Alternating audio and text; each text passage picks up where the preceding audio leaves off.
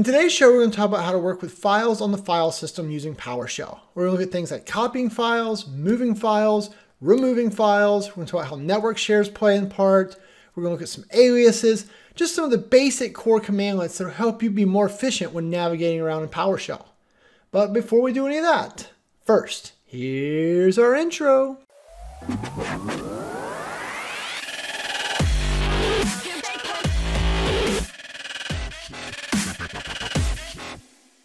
Hi, my name is Shane Young with Bold Zebras, those guys.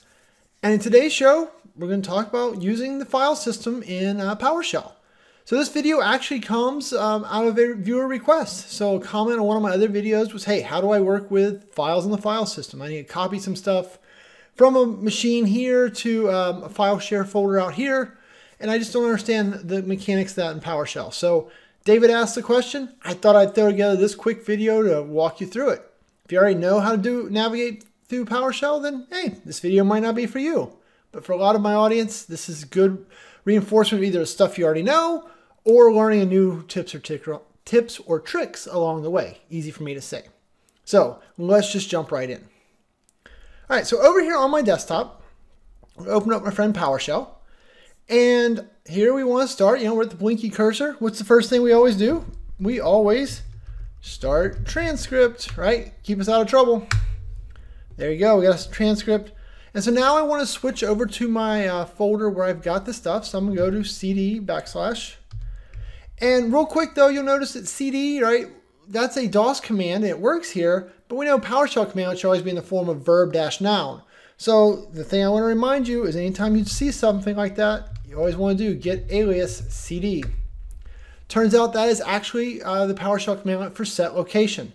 So now you know that location is the object in the file system. So that might help you if you ever try to navigate around or you're trying to learn something working with a file system. So set location. We're not going to dig into it right now, but want to make sure that you're always thinking about translating so you have a way to understand what's going on. So now we could just do set location. And I have a folder called demo. So I'm going to do /DE, hit tab complete for demo. Now I'm in my demo folder, right? Remember the // always represents kind of where you're at, so you can move around with that. The same thing holds true, right? I could have done, we'll switch back to using CD, right? Because CD and set location mean the same thing, right? So when you do CD ... it moves you backwards. So, and then of course CD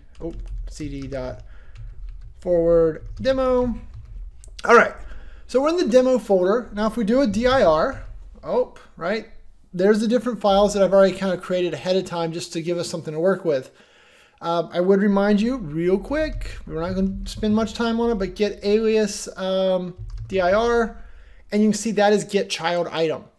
I wanted to point that one out though a little bit more detail because there is get-child-item and there's also get-item. And really the main difference between those two commandlets, right, the other one being get-item, is the way they handle a folder. So if you do get item and then right expenses PDF, that would get that one item. So we might do that like if we were trying to put that into a variable so we could go and play with its properties or something like that. If you do get child item and then expenses like that, we're gonna get the same exact behavior. 100% the same thing. That's pretty cool. CLS, which we already know the alias for that is clear host, so we won't look at that one. But the difference becomes you do get child item and then HCESC, right? That's a folder, so it's like, hey, here's all the things inside of that folder. So it's the equivalent of doing a dir on that folder. But if I do get item and then the same one, that just literally gets the folder back for me, right? So that's why I can see all the properties of the folder. So just a little kind of thing, might be a rabbit hole for you to go digging in as you start writing scripts or start trying to work on things. Get child item, generally the one I use just because it is, it does both the folders and the individual items, but your mileage may vary. All right, let's clear our screen off again. So now that we're in my demo folder, the first thing I want to talk about is let's create a new directory in this folder so I can have somewhere to move things to. And so to do that, right, I could use the old DOS command md and give it a name of MD folder. I don't know. I'm very creative, right? So now if I do a dir, you can see we have an MD folder. But we also know that we should translate that. So get alias, and then for MD, it's actually for mkdir. So there's actually not a one-to-one correlation there, right? I was expecting something in the form of verb-noun, and that really confused me the first time I saw it. So what I went and had to go and figure out is that actually the proper PowerShell way, if you will, right, using the verb-noun syntax is to do a new /item, and then what you would do here is you would do an item type, right? I'm just using tab complete directory, and then we'd call this we'll call this ni folder. So right, dir. So now I've made a folder using the new item commandlet. So I wanted to point that out also because literally before I started making this video, I was like, I don't know how to make a folder without cheating and using MD. So I went and dug in a little bit. So now you guys kind of know. And item is really an important object in PowerShell to understand that we're not going to spend a lot of time on today. Well, we are, because we're going to use some of its commands, but not all of them. But item is really kind of that main file system object or registry object or other objects that you're getting when you're working with these type of commandlets. So the first one we might want to look at, for example, is our friend copy item. And so with copy item, we could say something like, hey, let's copy item, we'll do a little tab complete expenses.pdf to the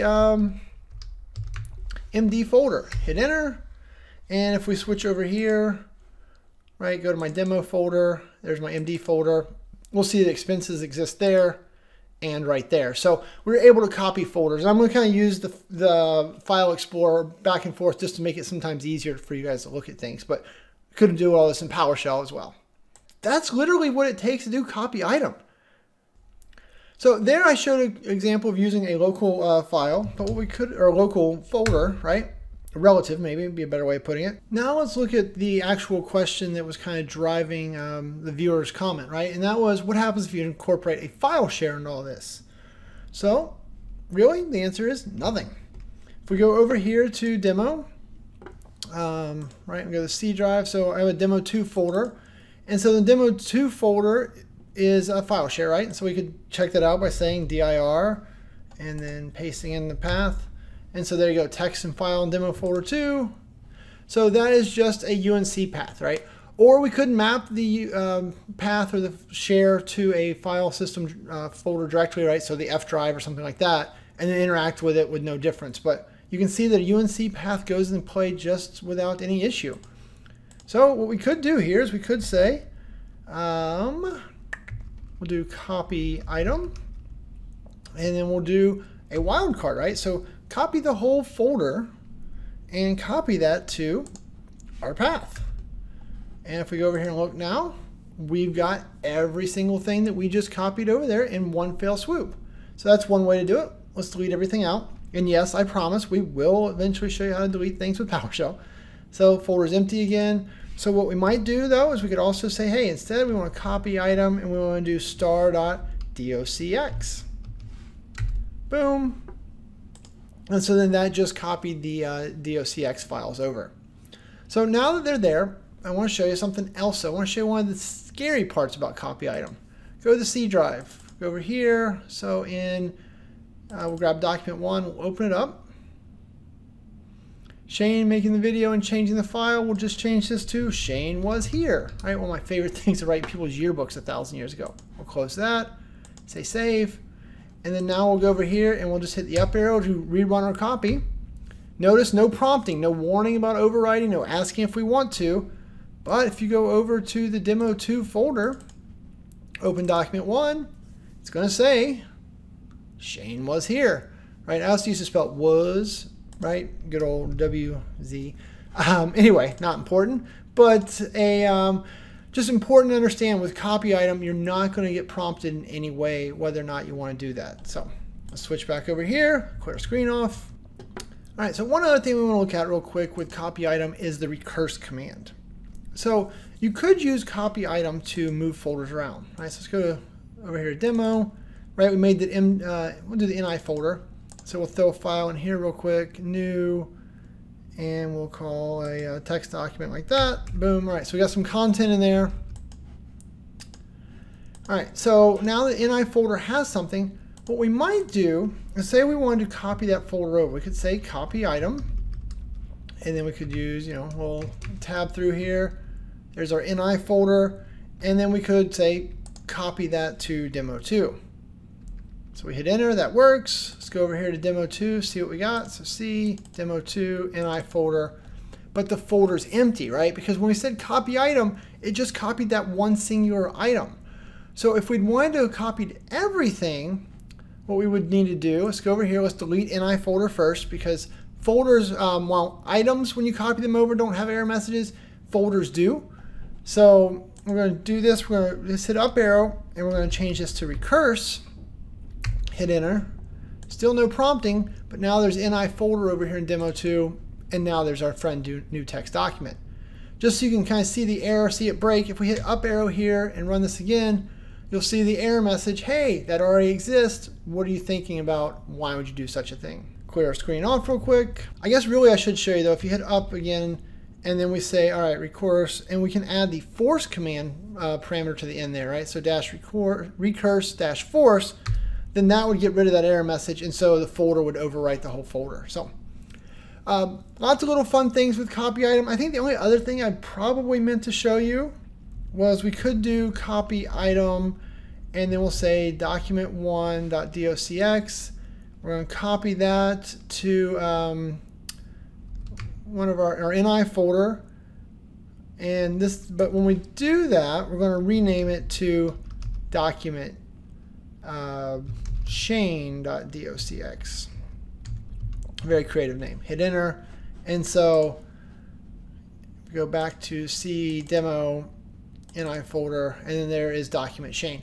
All right, so you can rename, right? That's what I was trying to show you. So you can rename files as you move them. Sometimes you need to change the names, no problem. You could get fancy, do it with some stars, or hopefully eventually you're going to build up your skills and have PowerShell scripts, and so you're rewriting things as you go. But anyway, hopefully that covers copy item. So we'll clear our screen off again. And so just to add on to copy, what I want to talk about for 1 second is our friend move item. So move item, right? Let's go over and make sure that we don't have anything in our way. So we'll delete everything out of the NI folder. We'll use that one. So we'll say move item, and we'll say document1, and then we'll say put that in the NI folder. And so there it is in the NI folder. And if we go to demo, it is not here, right? So just did a file move. So let's copy it back, right? We know how to do that. So we'll say copy item. And what item do we want to copy? We want to copy NI folder document1, right? I'm just using tab complete again. And we want to copy that just to right here.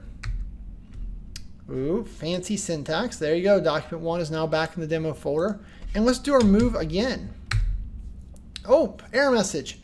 Cannot create a file when the file already exists. So copy item doesn't care about copying over files. But when you move an item, if you move it and there's something already in its way, it's going to give you an error message. So what you could do is you could just say, I want to force that. Boom, moving has happened.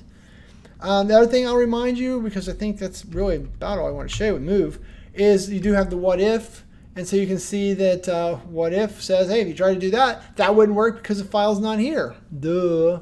But you have the same option to use what if as we talked about with copy item. All right, so the last thing we want to talk about real quick is finally, how do we delete things in PowerShell? Because I know I've been promising you that. So we will go and delete something. So let's say remove item.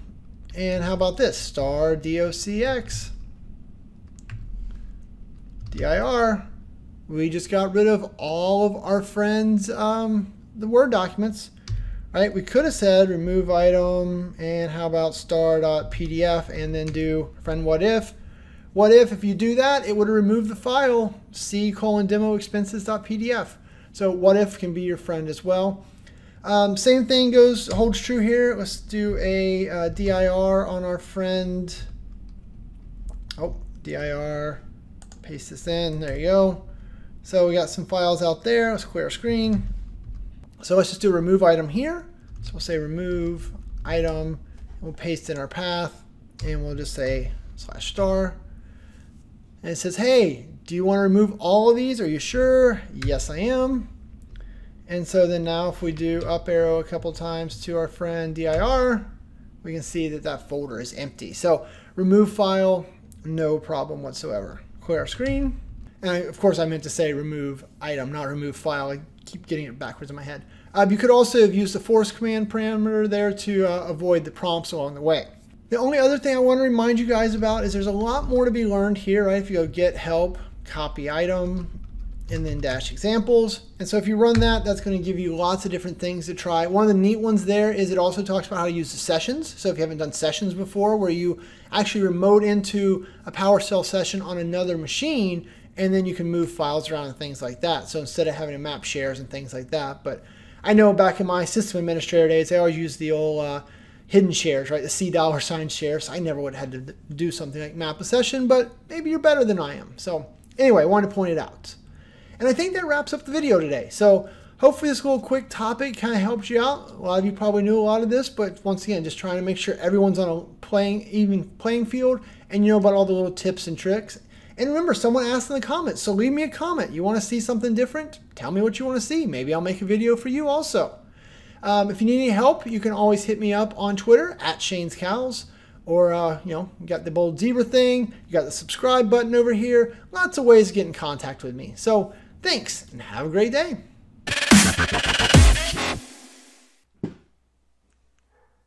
Me again. Hey, just a reminder, if you want to subscribe, click on my face over here.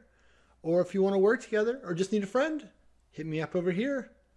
Or if really what you wanted was more PowerShell videos, it's probably it. They are over here. All right, thanks. See ya. Somebody stop the recording.